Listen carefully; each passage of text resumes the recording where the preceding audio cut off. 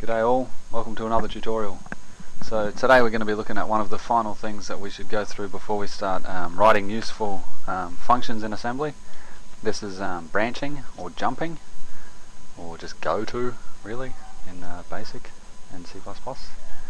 And we also need to look at labels and the compare command. So first things first, labels. A label is just a label. Hi Bell, that's better. A label is just a identifier like this. Any valid variable name is good enough, with a colon at the end. And you can jump to the label. You have to be careful with label names that you don't use something that's already the name of a instruction. So loop happens to be an assembly instruction, so the compiler reads that and it thinks, yeah, that's the assembly instruction, I understand that, but what on earth is the colon doing at the end? Same obviously with RAX. That's just going to baffle the compiler. It'll see RAX and think, gosh, that's a sweet place to put a colon, dude. Alrighty. So once we've got a label in place, we can jump there. First of all, we'll introduce the unconditional jump, whose syntax is this: reg, mem, and also label. So probably the easiest version to use is this one on the end, jump to a label. For that we just type the label's name. Simple as that. The unconditional jump will skip any code in here, so maybe mov eax 25 for example. That line will be skipped. As soon as the CPU sees the jump my label, it's going to be so excited by the jump being unconditional that it'll just skip straight down to here without any questions. Okay, so the reg version, if you want to jump to a register, what does that mean? Well, it means if we've got a label in a register, so say RBX has the value, whoops, what in the world am I spelling? If RBX has the value my label in it, then instead of jumping to my label, we could just jump to RBX. It's the same place, no worries. Really interesting things start to happen because we can, for instance, add RBX 23, then jump to RBX. What's going to happen now? Well, it's going to jump to ret, which is the first command of my label, but it's not going to stop jumping there. It's going to go a further 23 bytes in RAM. What's it going to end up on? Well, who knows? Somewhere down here. Windows is probably going to get really angry. But never mind. Mem is the same as reg. Obviously, you can just put a label in a variable instead of a register and then jump to the variable. But there is an easier way to do this offset here. So we added 23 there. But if you like, you can just put the my label plus 23 and it'll do the same as we were just describing. It'll jump to ret plus 23 bytes. It's really useful and really good fun to be able to put these offsets in, but we can have a look at those tricks a bit later on. So I should just change that to it's actually label plus offset if you like. Alrighty, so that's the unconditional jump, but obviously we want to be able to make conditions and decisions at some point. So the first instruction that we'll introduce is the compare instruction, and its mnemonic is CMP, and its parameters are reg mem, and the other one is reg mem imm.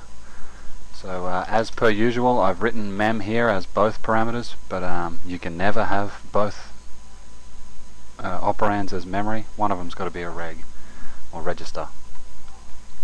So what does this do? Well, it compares operand 1, this one, to operand 2, this one, and it sets the flags register based on that comparison. So for example, mov, let's say ECX89, see I'm trying to be whatever, mov EBX56 and comp ECX EBX, and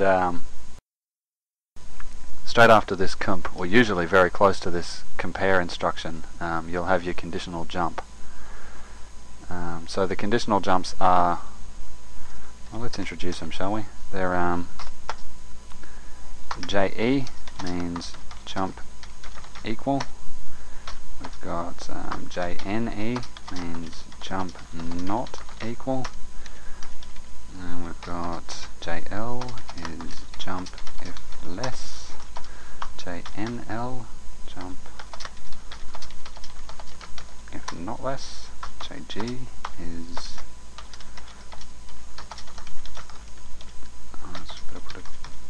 okay, JG is jump if greater. JNG jump if not greater. No, what am I talking about? JLE jump if less or equal. Sorry about that, I was just making things up.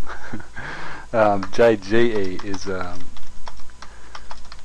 jump if greater or equal. Those other ones are probably jumps as well. There's a whole bunch of these jumps, but these are the important ones.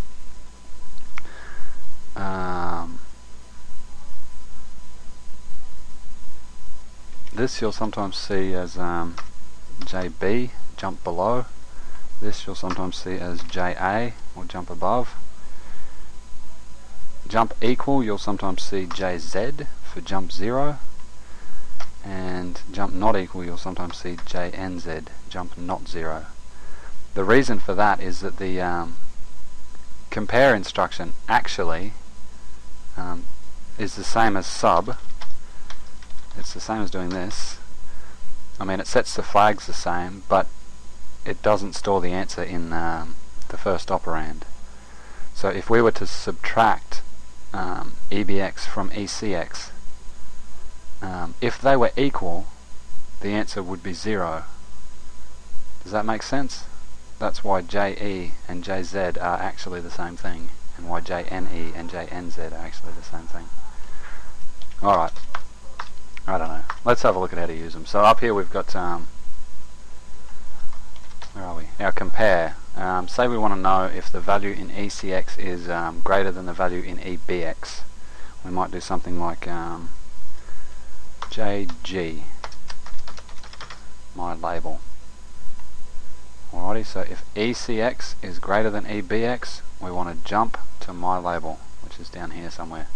If it's not greater, in other words, if EBX is greater than ECX, or if they're equal, it'll fall down to here, fall through down to here. These are comments. The semicolon. Anything after the semicolon is a comment. I suddenly became aware just I don't know, a while back, that maybe I didn't mention that those are comments. They're always ignored by the compiler. Anyway, yeah, or we could have JL. This would mean jump if ECX is less than EBX. Do be careful, because it's not the other way around. It's not EBX is less than ECX. You've got to remember that it's comparing the first operand to the second. Alrighty. And these conditional jumps, I'll just put here conditional jumps. Sometimes you'll just see JXX to mean all of these conditional jumps, and there's a whole bunch more as well. There's pretty much one for each of the flags in the flags register. But we can have a look at the flags register shortly. Label. Okay, this is something to be careful of. The conditional jumps only have the label plus offset syntax. You can't jump to a reg or a mem, only the label plus offset syntax. Does that make sense? Okay, well, the one final thing that I want to say is that compare sets a bunch of flags based on the two operands, but many other assembly instructions also set the flags, and you don't have to do an additional compare. Alright, so let me just get rid of all this stuff and I'll show you what I'm talking about. do remember that, oh well, whatever. Okay, so this is a really common, just a bunch of instructions that you'll see again and again, and you'll use them again and again as well. This is just a basic loop. Mov ECX, the counter, 10. I'll call it main loop. Notice that you can't call it loop, remember, because that's an assembly instruction, that's a reserved word. But decrement ECX means subtract 1 from ECX. Jump not 0. So as soon as ECX is decremented to 0, it's going to stop running through this loop, and unless something very peculiar is happening, it'll do it 10 times. So let's have a look, and we can watch ECX count down as we do. Hit F5 after setting a breakpoint. Okay, ECX has got A, it's got 9, 8, 7, 6, 5, 4, 3. Here's the flags register down here too. So what's going to happen is when ECX gets decremented to 0, we'll see the 0 flag light up and change to 1. So this will turn to 0 here, and this will change to 1 here, and then the IP, instead of jumping up here, will obviously fall down to the ret. It will neglect to take the branch, if you will. Alrighty, 2, 1, here we go.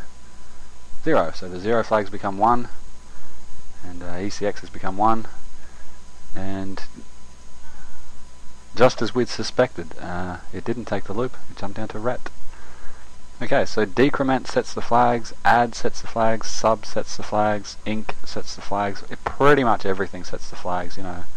Mov doesn't set the flags, jumps don't set the flags, but pretty much all of the arithmetic instructions set the flags, and a whole bunch more too. Okay, well I hope that wasn't too confusing. I know that was a lot of jumps to introduce at once, but they're all pretty simple.